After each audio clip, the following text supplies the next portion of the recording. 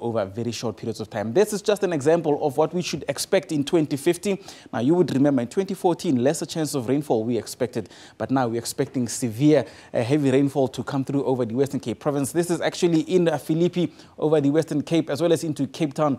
And the risk of heavy rainfall could lead to places, or could lead to road accidents and could lead to flooding in homes, and that could also lead to vulnerable communities being even more vulnerable to these severe diseases. Now, these are warnings that would be given out by the South African Weather Service. Now, you'll see that there's possibilities of heavy rainfall that I just showed you in just a second.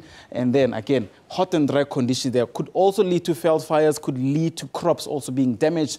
Along the northeastern parts, again, possibilities of rainfall. And you'll see when you look at the northeastern parts, again, the severe rainfall that we should expect there, and these could lead to lots and lots of flooding of tourist areas, lots of economic loss along the Limpopo regions, as well as over some parts of Mozambique. If you look at the Mozambique channels, the low pressure cells that are expected there, those could lead to heavy rainfalls.